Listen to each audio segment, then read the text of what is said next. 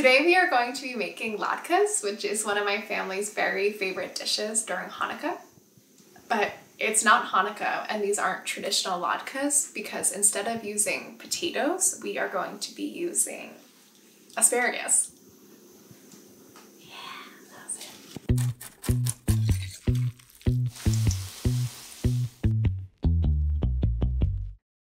The only ingredients you'll need are asparagus, yellow onion, eggs, rye flour, plus big little staples, salt, pepper, and oil. So a lot of asparagus recipes will tell you to snap off the tough woody end. Oops, it just happened. But we don't have to worry about that here. Just start at the top of your asparagus when you're grating, and then when you get to the last inch and a half, dish it, and then go on to the next stalk. I'm just using the coarse holes on my grater. It's not like a science. It's not the most perfect thing. You're gonna get pieces that are uneven. Like these are a little bit chunkier. This is really fine. That's okay. It actually makes for a lot of nice texture in the pancake.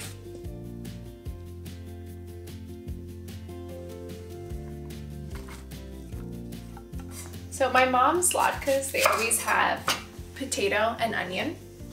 Obviously we are ditching the potato in these asparagus latkes, but we're definitely keeping the onion because it is so savory and it gives a lot of dimension to a really simple recipe. And my mom, she would always grate the onion and potato in like a food processor attachment, you know, where you go like, and it you know. I'm fine doing it by hand. So the ratio that we're working with here is like a pound of asparagus, half a pound of yellow onion. Now that might be like one medium onion, two small. It doesn't matter, just go for the weight.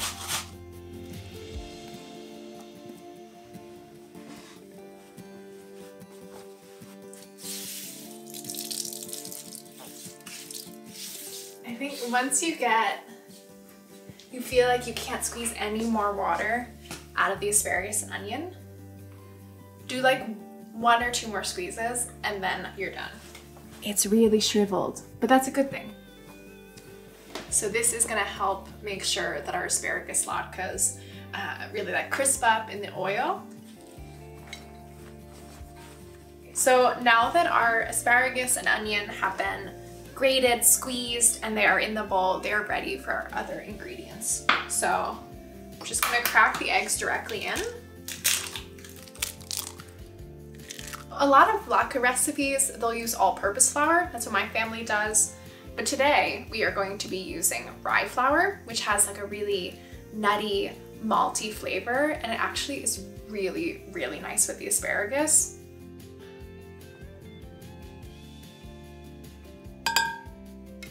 So the last couple things we'll need are kosher salt, a generous amount. I'm doing it like a heaping teaspoon. And like 3/4 of a teaspoon of freshly ground black pepper. I just like to grind this up in like a coffee mill, keep a really small amount on my counter, and then it stays really peppery and fresh and intense for however many days you have it out. Now we just whisk it up with a fork.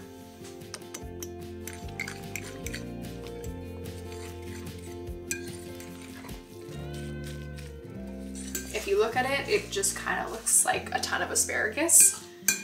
And then the onion, the flour, the egg, they are just there to support the asparagus in its latke journey and make it feel really good and happy and confident. So this looks great. We're ready to fry.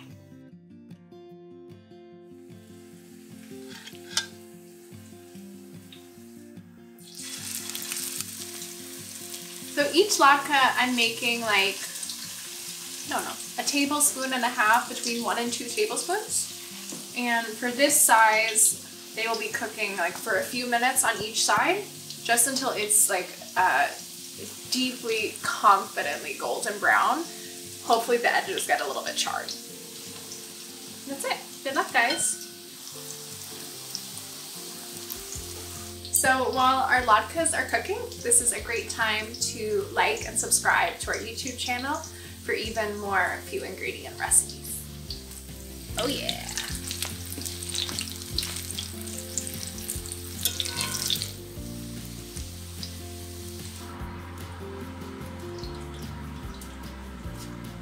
So our latkes are freshly fried. I am going to top them with just a pinch of salt, and I'm gonna serve them with some sour cream and peach jam. Let me know in the comments what you would serve these with. These are our asparagus latkes. Because we squeezed everything out, they got these awesome crispy frilly edges. That is my favorite part. I'm gonna get a little sour cream, a little jam. It's really funny how when you have so many of the components of a classic latke, you don't even need the potato for your brain to say latke and all the happy memories that come with that for me. I can't wait to hear what you think of these, and I will see you next week for another few ingredient recipe.